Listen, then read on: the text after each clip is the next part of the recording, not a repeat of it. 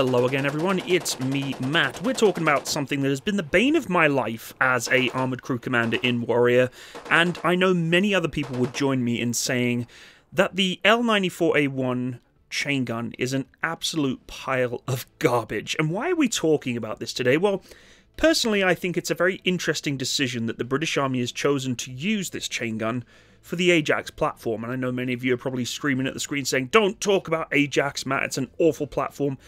And we're going to do a video in the future actually about Ajax. I think it's time to revisit that topic, but today we're really zeroing in on coaxial machine guns for the British Army. And when you think of coaxial machine guns mounted in armoured fighting vehicles, you'd expect reliability, ease of maintenance, and sustained firepower. Unfortunately, the British Army's L94A1 EX-34 chain gun fails in almost every one of these categories. But why is this weapon system so problematic, and why should it never have been used in the first place? Well, let me break it down a little bit for you today, but before I do, let me know what your favourite machine gun is out there. It doesn't have to be armoured fighting vehicle mounted, it can be any machine gun that you particularly like. I personally love the, of course, GPMG or FN Mag 7.62mm machine gun in the Canadian Armed Forces, otherwise known as the C6.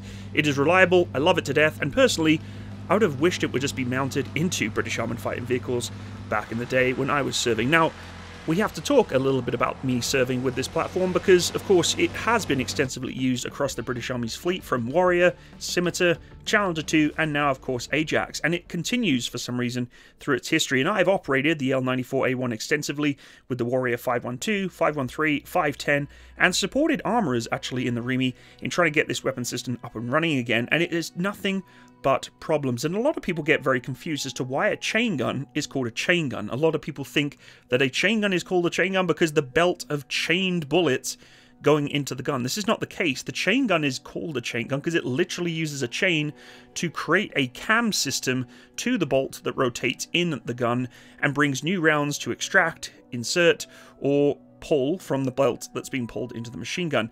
And the L94A1 is certainly very, very useful on paper, but it's an electronically driven system and it causes a number of issues. So let's talk about the internals of this thing. It is electrically driven, a single barrel chain gun, meaning it relies on external power sources to the cyclic of the rounds instead of gas or recoil operation. Now, while in theory this is really good on paper, in practice it introduces some major points of failure. If the vehicle's electronic system fails or sustains damage, the gun is rendered completely inoperable. It has no manual interface. Unlike the tried and tested GPMG L7A2, which functions mechanically, the L94A1 is useless without that power. And trust me, there are many opportunities where you think, I wonder if I could get some power to this machine gun. Well, unfortunately, it's not the case. Cables get damaged, stepped on, trod on. The connections to those ports and the plugs also get damaged or shorted out. And quite often, even if you look after it perfectly, for some reason, electronic systems inside armoured fighting vehicles just don't like working, and it is a pain in the butt. One of the biggest letdowns of the L94A1 was also its anemic rate of fire, a sluggish 520 rounds per minute. In comparison, the standard L7A2 GPMG, used by the infantry and other vehicle mounts, fires 900 rounds per minute and potentially more if you change the gas settings.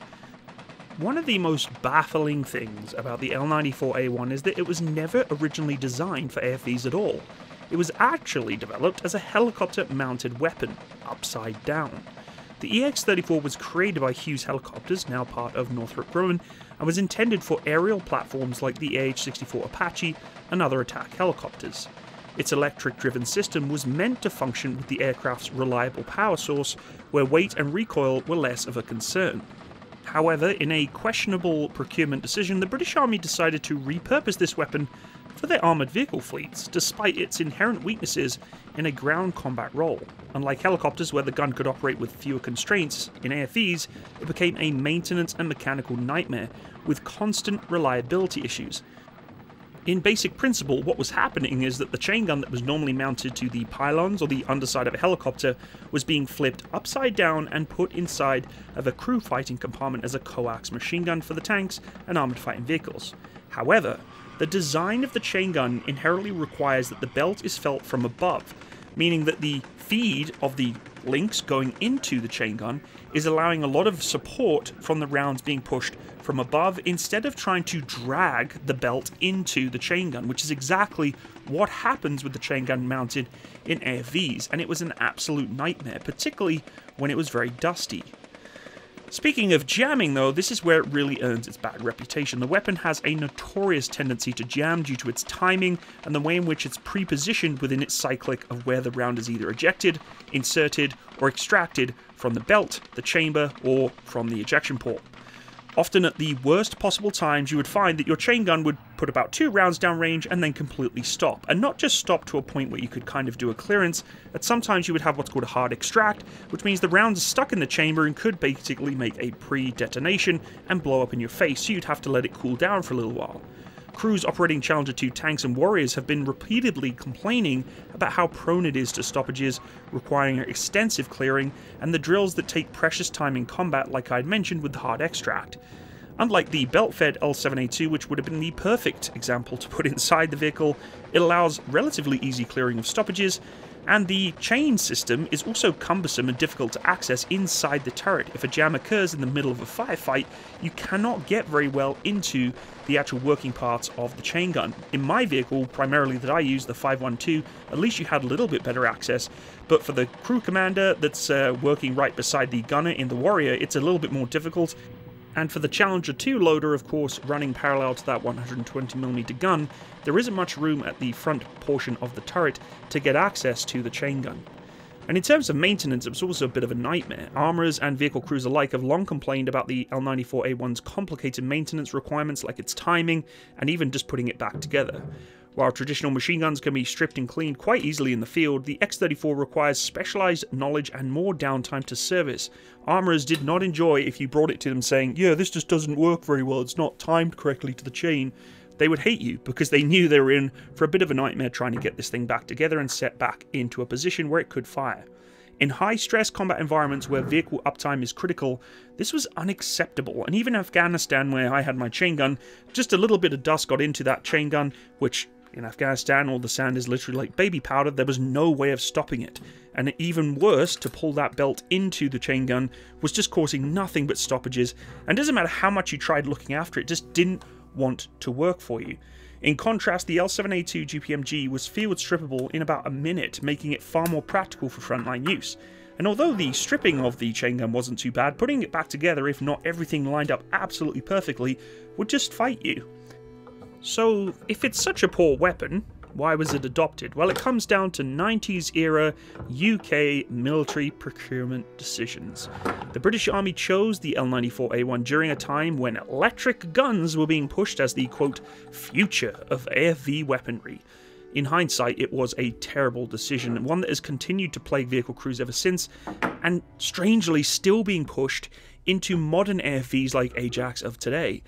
I am still shocked that chain guns are the priority of machine guns being placed into the fleets of the British Army, and even some of the fleets out there today.